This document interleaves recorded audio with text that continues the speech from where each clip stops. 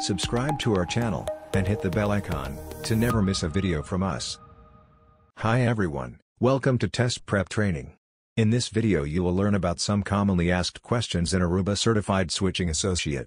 So let's get started. Question number 1, what is the correct description of a multi-layer switch? Your options are A. A switch with layer 3 routing capabilities but lacks any layer 1 features as a consequence. B. Any switch that supports PoE, LLDP MED and flow control. C. Has all the functionality of a layer 2 switch and most of the functionality of a layer 3 router. D. Multi-layer refers specifically to using chassis switches, with several line cards over stack port switches. The correct answer is option C. Question number 2, what are two features of the 3-tier designs? Choose 2. Your options are A. Removes the distribution layer in favor of a spine leaf design used in modern data center deployments. B. Adds a distribution layer to free up resources from the core for improved performance and routing throughput. C. A more scalable design over by leveraging a distribution layer to handle layer 3 routing and access control in large deployments. D. Uses only layer 2 access on the access and the core with layer 3 routing and access control provided at the distribution layer. The correct answers are option B and C.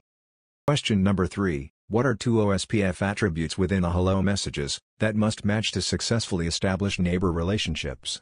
Choose 2. Your options are A. Router ID, B. Priority, C. Hello and dead intervals, D. Area ID. The correct answers are option C and D. Question number 4, which two options are the layer 3 routing protocols? Choose 2.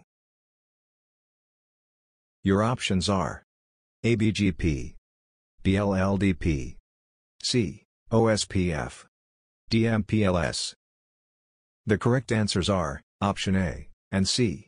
Question number 5, what are the commands to disable SSH and HTTPS services from the default VRF? Your options are The correct answer is option D. Question number 6, what command will save your configuration on an Aruba ALS CX switch, so that your changes automatically load on next reboot? Your options are The correct answer is option A. Question number 7, what is the binary conversion of the hexadecimal value 0 by 2001? Your options are The correct answer is option D.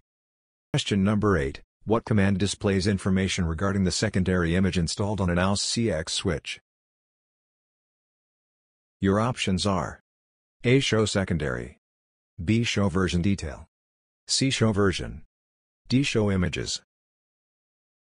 The correct answer is option D. Question number 9, what connectivity commands are available on ALS CX switches? Choose 2.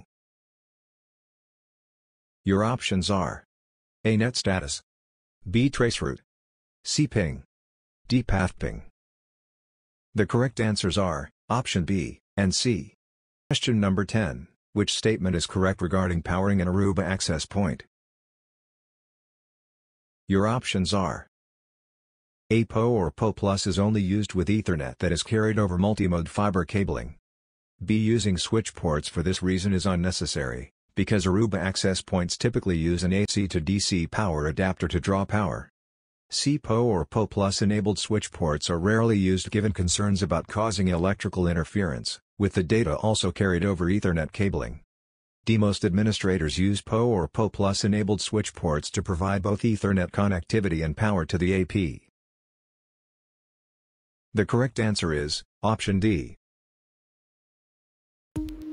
For more such videos, subscribe to our channel.